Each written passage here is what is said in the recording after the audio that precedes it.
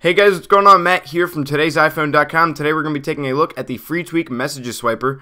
This tweak is going to allow you to swipe in between conversations while you're inside your Messages application.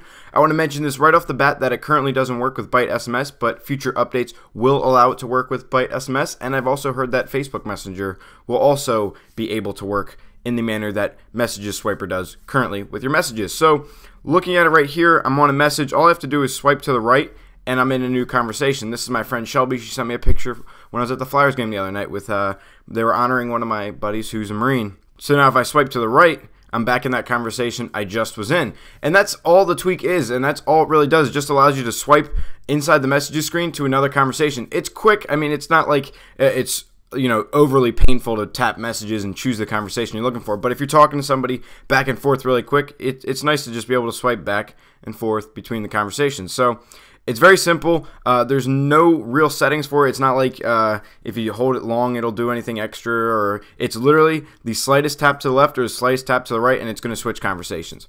But that's the free tweak MessageSwiper, so go on and check it out. It's inside Cydia, guys. Otherwise, you guys leave any comments or questions you guys have down below, and I'll be sure to respond to them.